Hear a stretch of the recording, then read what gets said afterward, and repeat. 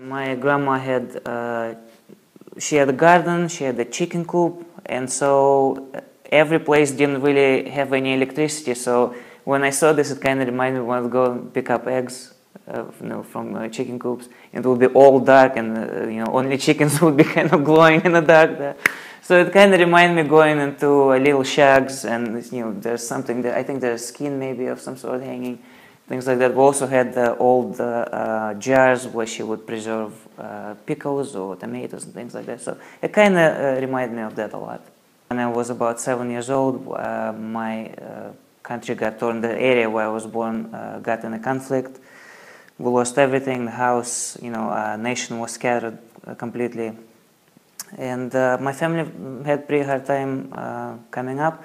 But when I moved to Russia, I entered this art school where teachers concentrated on composition, skill, how to paint light on a color.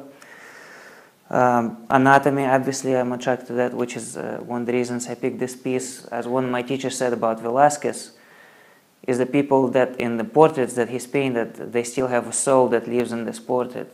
And it's the same thing here, because you could tell this person has really liked what he saw, and the soul of that human being still lives in this painting, and that really attracts me a lot. And it's one of the most difficult things to do, I think, for a traditional painter and for me as well. I don't know if I've accomplished that goal or not, but I hope that one day I will. As one of my friends said, there are artists and there are painters. I have no idea what I am, but I'm trying to be an artist, but I'm not trying to be in a very cliche way. Everything I paint, I try to be honest about it and settle, which is an extremely difficult thing to do, I think, for anyone. As a traditional painter, first thing I look is at the skill.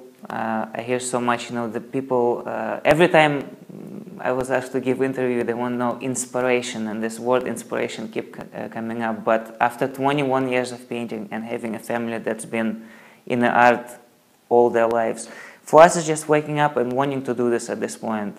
Stravinsky was asked, where do you get your inspiration? He said, at my piano.